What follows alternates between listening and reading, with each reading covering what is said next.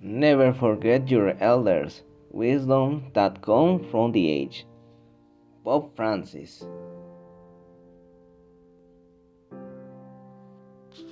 Because they in the past gave you the root of wisdom.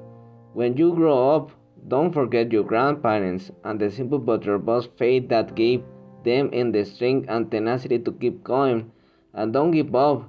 They helped to build the nights with their prayers, the new kingdom of heaven. Our grandparents sometimes live through the dreams grandsons. The care of the elders is the priority of the new generation. If you want to be to a better future, you need to take care of the elders because they are the fountain of the wisdom to build the new generations. It's for that reason we can see the new generation with lack of emotions.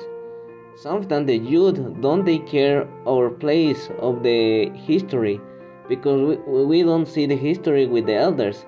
We always see the future without knowledge of the same.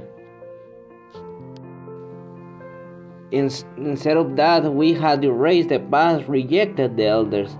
It's for that reason you can find in the Bible people with tremendous longevity. It's the past of generation building together, narrated in a ritual style, confers a strong, very strong symbolic meaning to relationship between the longevity and genealogy. Pope Francis said there is a need of dialogue between the generations.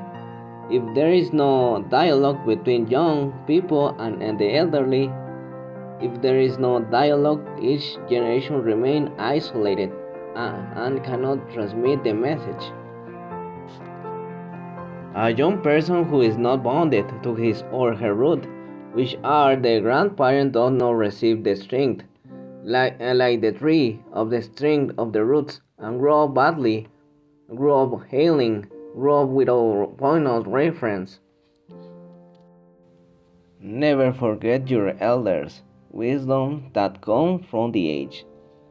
Pope Francis.